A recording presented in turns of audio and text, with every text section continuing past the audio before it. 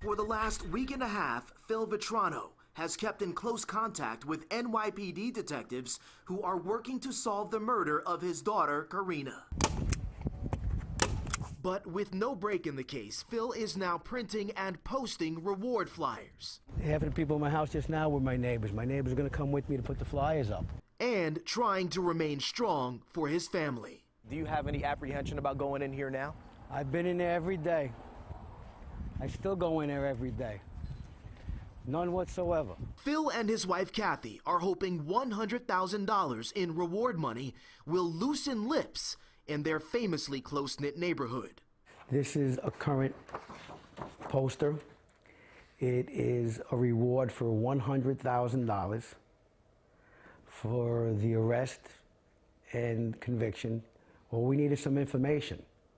No questions asked. 100 grand, a lot of money. In their first sit-down interview, the Vetranos discussed the potential they saw in their 30-year-old daughter. There was nothing that she wasn't capable of doing.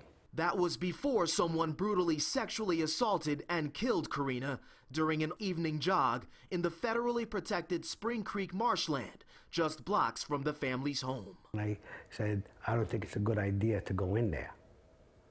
And she said, it's okay, Daddy, I'll be all right. That was the last thing she said to you?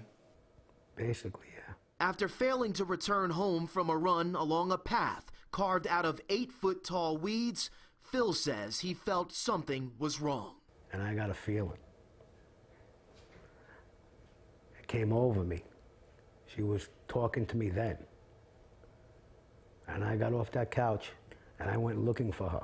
The retired New York City firefighter called police and searched the weeds with detectives who used cell phone tracking technology to ping Karina's phone. Phil made the gruesome discovery. We're still in a state of shock. Not surprisingly, the Vetranos say closure is not even an option. So, needless to say, to think of her last moments are indescribable. And peace, at least right now, takes a back seat to anger. Peace, peace, peace to me and closure to me is going to come the day I see Karina. That's when peace will come. Up until that point, you talk about anger and rage. Is forgiveness in that equation, eventually? No. That's up to the Lord to forgive.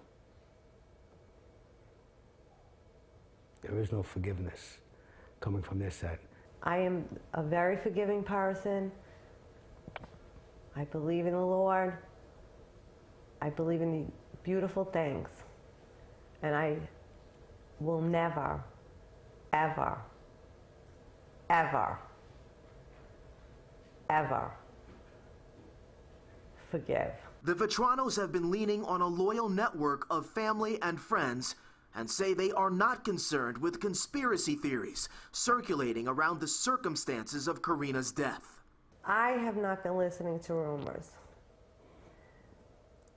Whatever slight things that I've heard have been a place that I can't even go to. They are wholly convinced those weeds have served as a hunting ground for people with bad intentions for far too long, and that Karina was the victim of a random crime of opportunity. You could have the happiest place in the world, and you have scum that come into it to hurt, kill, and destroy.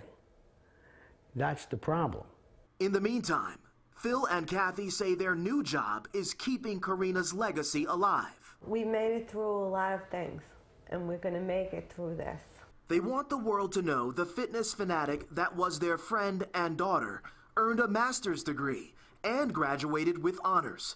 Adding Karina began working as a speech pathologist earlier this year. She was such a hard worker, such a go-getter. She would work 3 jobs. Phil says Karina was fearless.